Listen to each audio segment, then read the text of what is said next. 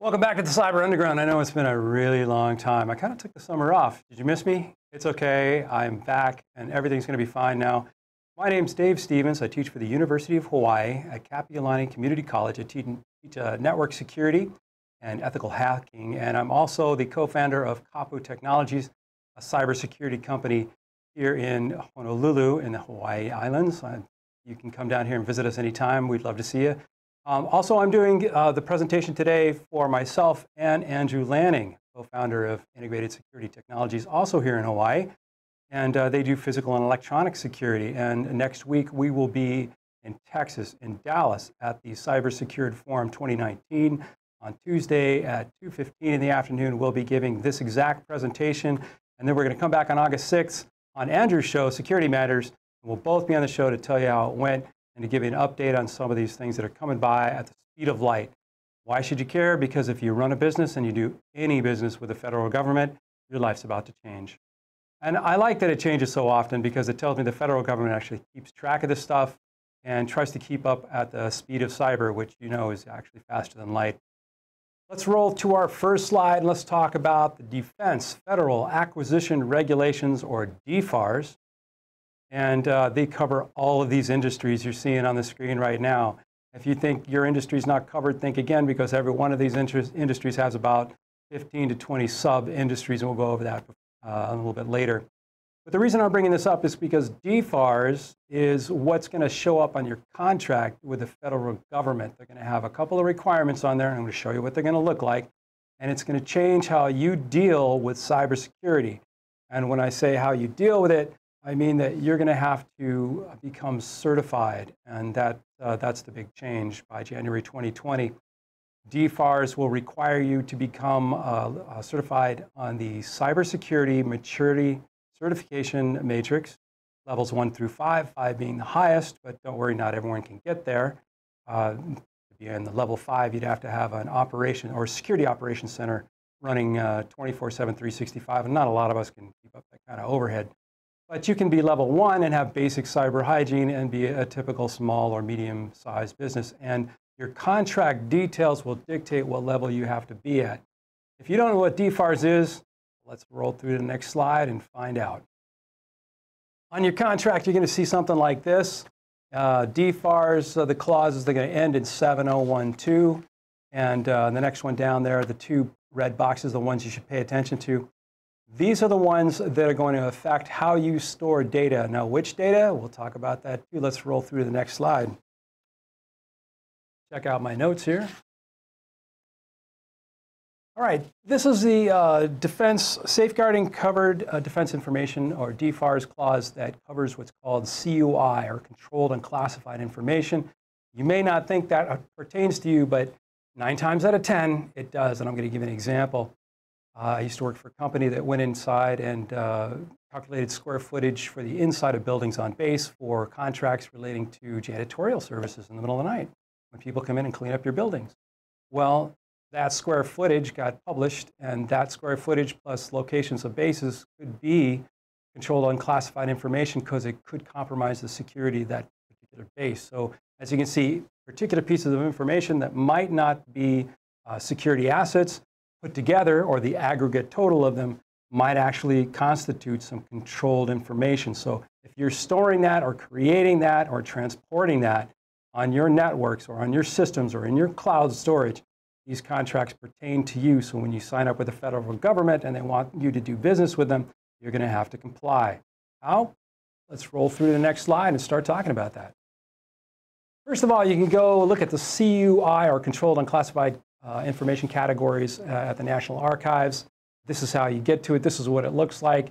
And it goes on and on and on. And the great part about this National Archives, if you click on something that looks like your industry and you think that pertains to you, the link will take you to a place that actually shows you, link by link, document by document, exactly what you have to do to be covered. Okay, let's roll on through. This is the definition of controlled unclassified information, or controlled technical information. It could include engineering drawings. You never know. If you're making something for the federal government, it's actually controlled information. Let's look how this is broken down and how you're supposed to classify this in your own environment. Let's roll to the next slide. What we're looking at here under DFARS, they make you comply with something that was published by the National Institute of Security and Technology, NIST.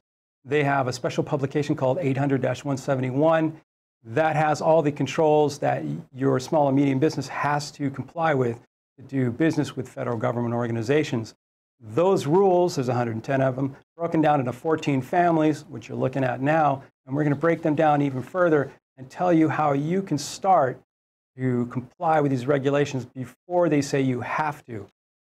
All right, let's roll again. At the end of the document, NIST 800-171, you're going to see tables like this that show you exactly the rule you're supposed to comply with on the left. And it drills down to another more detailed document, the 800-53, which is made for federal government organizations only. If you read those rules in the 853, it will tell you how to actually comply with those rules. And it tells you which ones to comply with. So just for your reference, 800-171, 110 controls.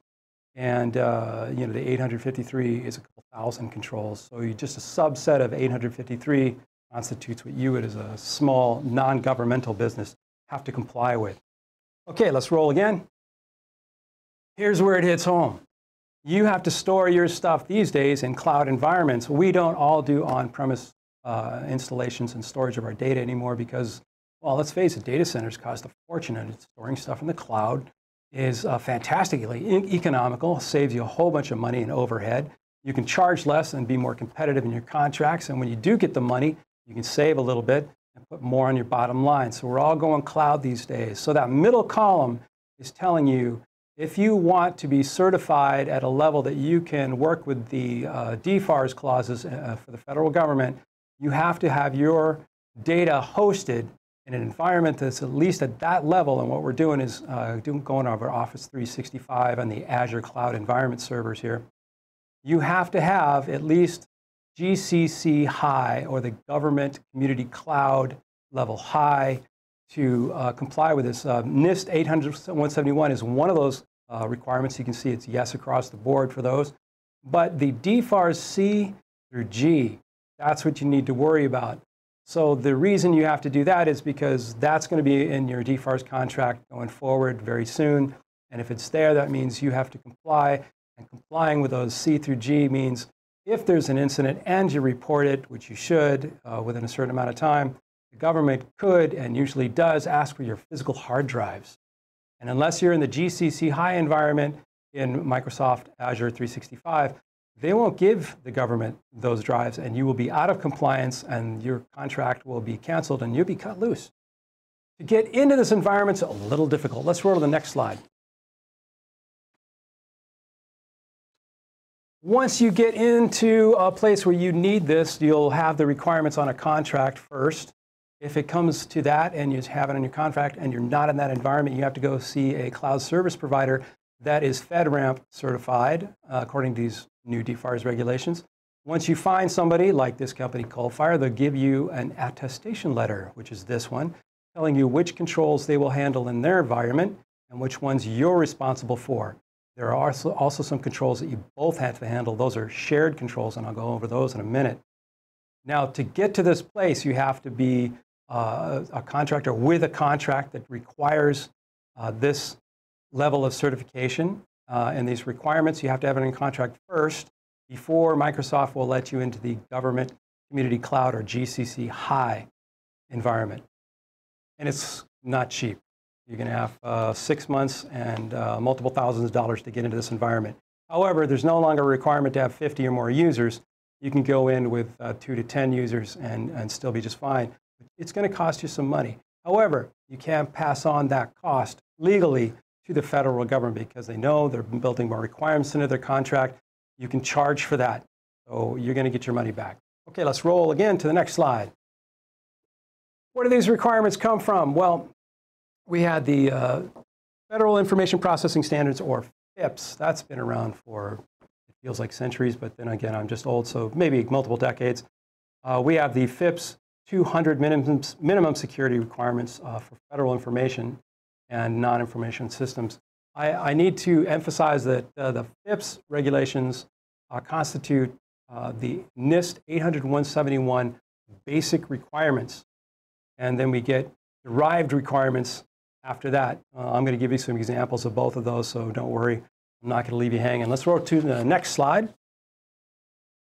Here's the NIST 800-171. It is uniquely put together to eliminate federal requirements. So this is for non-federal organizations exclusively. And it's expected that you as an organization, if you're required to do this, you are routinely monitoring and updating your security plan or system security plan, also known as an SSP. That system security plan is actually what gets you the contract. You have to hand it to your contracting officer, and they say yes or no, go or no go. You get the contract or you don't. And there's going to be some surprise requirements. We're going to discuss that in a second. Next slide. For contracts used with the U.S. Fed, it applies to all components of non-federal systems. And we were just discussing that: process, store, create, transmit, or provide CUI. Most of the times you need to go to your contract officer and say, sir or ma'am, what actually constitutes controlled unclassified information or controlled technical information in my contract? Lock them down in their scope. Don't let them skate on this one. This is incredibly important to you as a business owner. If you don't, you could get caught holding the bag, and you can get fined, and you can be charged criminally. But don't let this happen to you. At the very least, you'd lose your contract, and that's a loss of a whole bunch of money on your bottom line. Don't do that. Now, we're broken down into 14 security families in this document. 110 of them are basic requirements, and we'll show you examples later on. 79 are derived requirements. That means they take the basic requirement and they get a little bit more specific. Let's roll on to the next slide.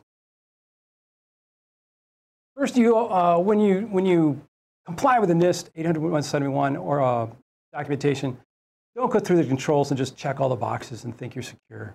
You got to balance your organization. The DFARS, the FIP, the NIST, they all require this incredible confidentiality.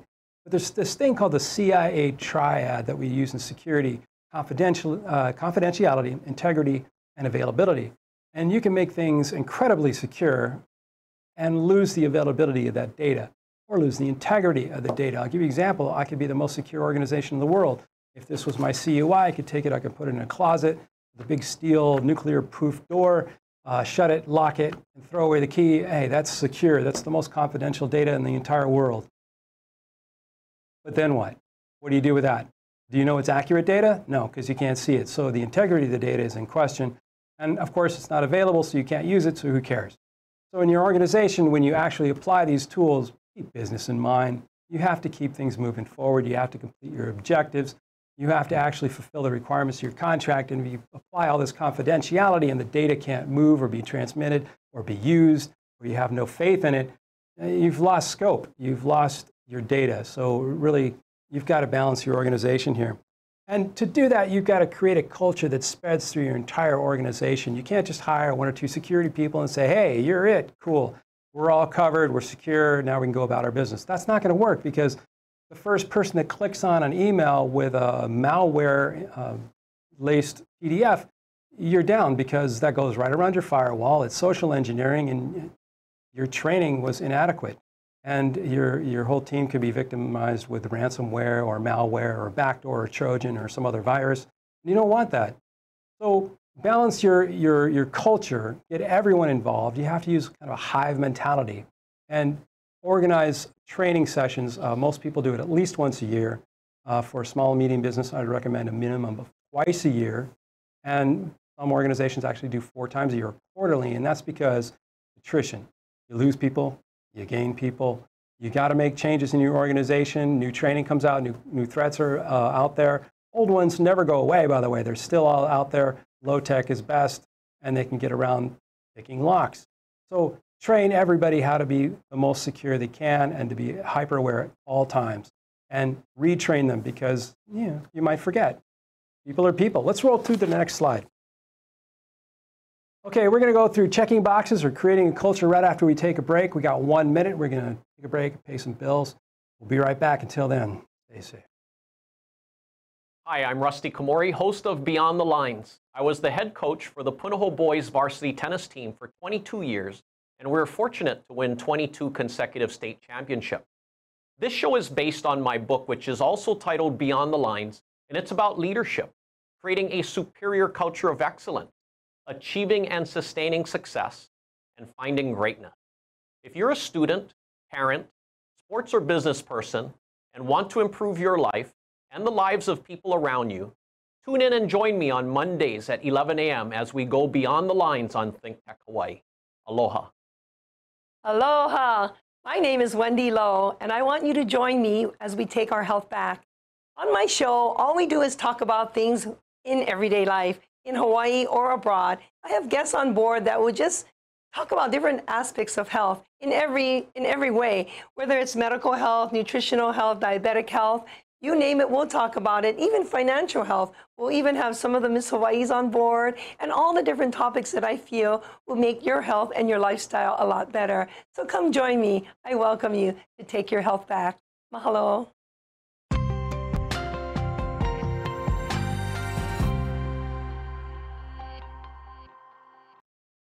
We're back. Surprised? No, you thought I was going to go on vacation again? Well, I'm going to pester you again with another 10 or so minutes of really boring stuff, but it's really important to your company. If you're doing business with the federal government, you have to do this.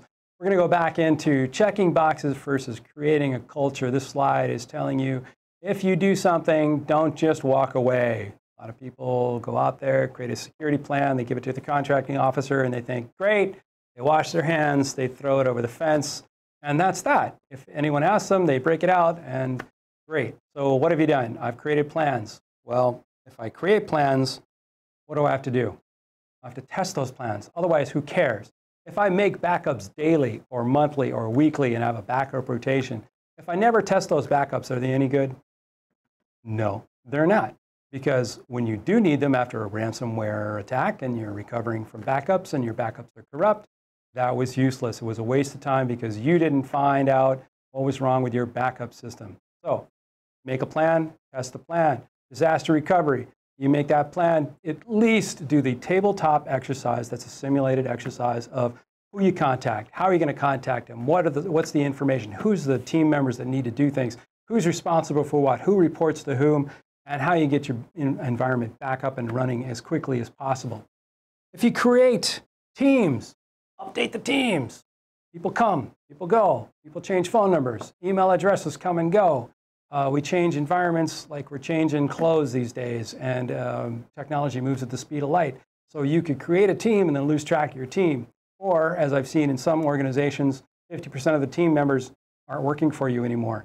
So your disaster recovery plan, incident response plan doesn't really work too well.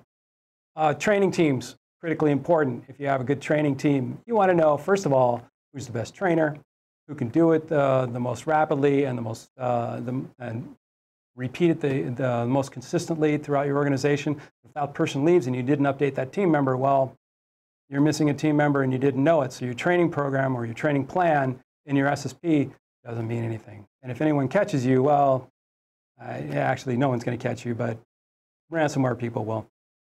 Because you're not training your employees and you didn't update your team, so your people don't know what ransomware looks like anymore, and you click on a link and that's it, you're all encrypted. If you create rules and you don't enforce them, are they rules? If a tree falls in the woods and no one's there, does it make a noise? Well, it's the same thing with the rules. If you create a rule but you didn't enforce it, it does you no good. And here's a couple of examples. Firewalls. If I have all these rules for my firewalls, but I never gave them to my network engineer to implement those firewall rules, hopefully they tested them first, but then you implement them. If I never gave them to the network guy, well, of course, I implemented. If I never gave anybody in the administration section of my company the password policy and said enforce password complexity, well, then it's not enforced. If it's not enforced, your policy means nothing and you're less secure. Let's go to the next slide.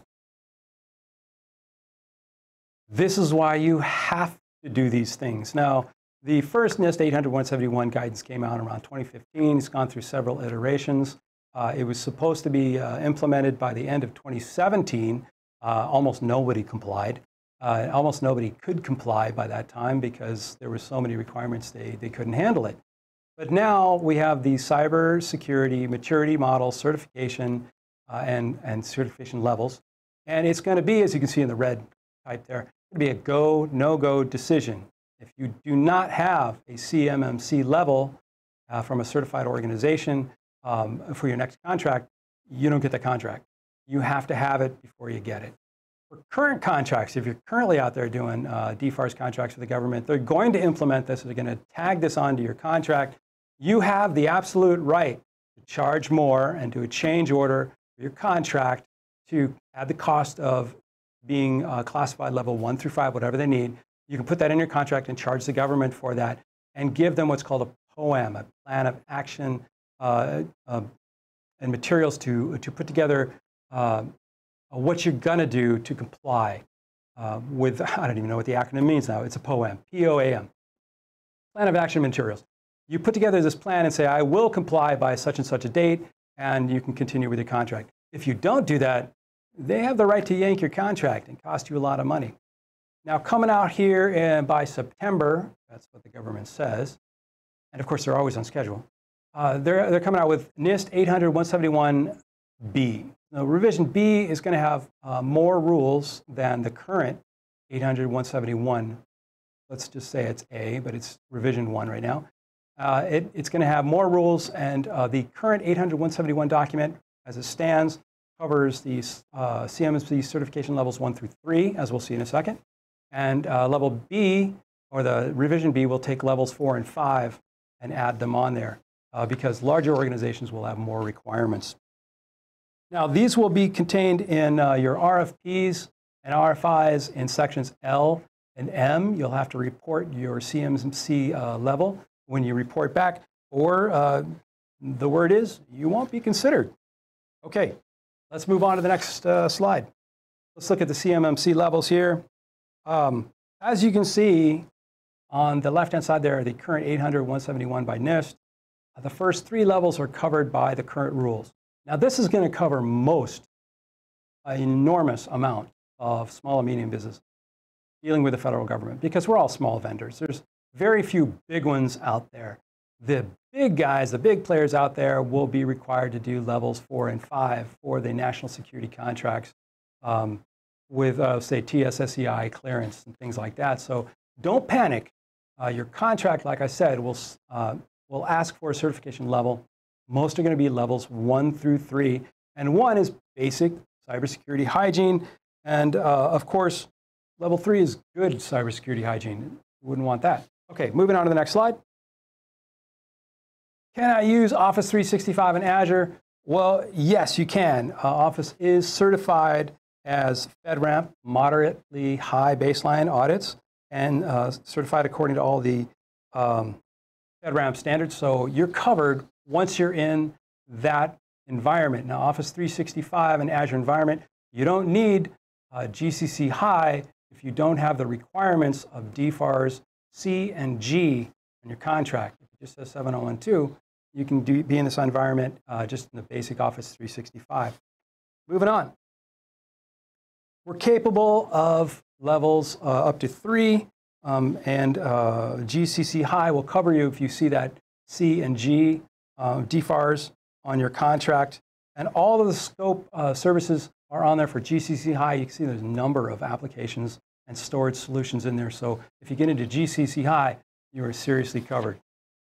Moving on. Some of these controls you're not going to be able to handle yourself, and your hosting environment, Office 365, won't be able to handle for themselves either. So let's look at a few what we call shared controls right now.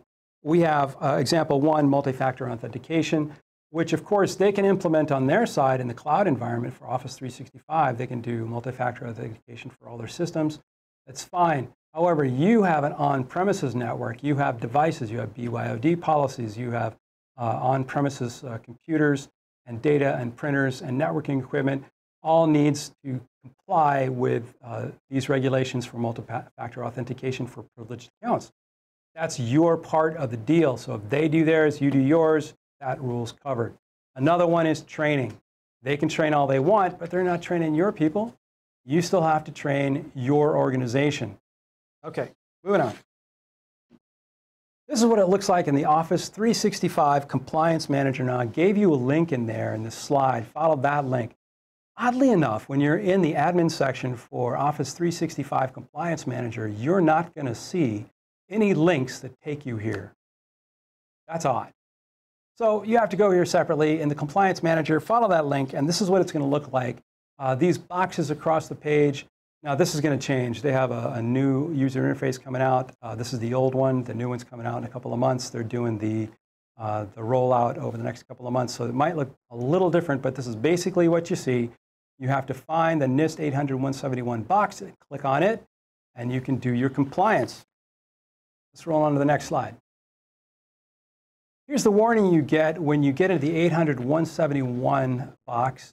If you're not in the government community cloud or GCC High, you'll get this warning in the red text there, that micro font, saying that you cannot activate your environment and force it to be compliant with 800-171, but you can still do registered assessments in your environment and keep all the data in the cloud. Let's roll on. Here's what you'll see if you click on that 800-171. You can go in there and see the control that's activated for your environment, what your score is currently. You can click on, in the middle column there, the NIST 800-171, see what the requirements are. You can actually click on the links and manage documents to upload your policies in there to make yourself more compliant. Rolling on. Here's a detailed controls breakdown. If I clicked on one of those rules on the right-hand side, it would say where I get more information and how to comply with that rule. One more, and the last one, the reporting tool. So after you've gone through the 800-171 compliance regulations, you've uploaded all your policy documents, you've taken care of all of these controls, you've checked all your boxes and made sure everything is completely updated. On the right-hand side there, you see a little button, Export to Excel. You get a completely formatted report of everything you've done, and you can put it in several different formats and actually put that in your system security plan if you're reporting to the federal government. Okay, just a review now. DFARS, Defense, Federal Acquisition Reporting, or Requirements, sorry. So DFARS, D-F-A-R-S. And in there, it's going to be NIST -800-171. Coming up is 800-171B. You have to look for the DFARS clauses C and G added to your contract. And also, as of January 2020, you got to find an organization to come in and audit your organization and give you a third-party certification on the cybersecurity maturity model matrix, levels 1 through 5. So that's what's coming up, and we're going to do this presentation in Texas next week, and we'll come back on Security Matters, 10 a.m. here in ThinkTech Hawaii, and we'll tell you all about it at that time with Andrew Lanning. We'll both be on the show. Until then, everybody, thanks for bearing with me. Stay safe.